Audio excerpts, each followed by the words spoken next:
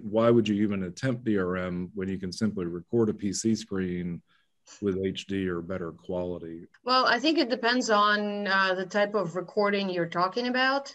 I mean, I will admit, and I start most conversations with clients right away, that there's absolutely nothing in this world that will prevent somebody from putting a phone or a camera in front of another camera and recording everything that's on the screen.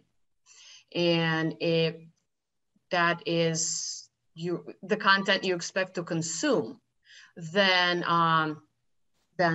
that's perfectly fine that what you're going to watch is a recorded part of the content.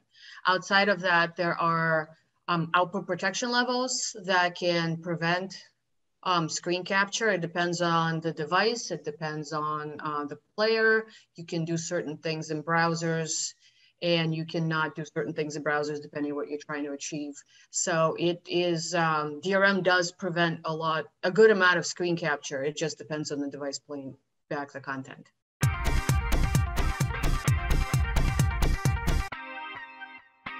Yeah.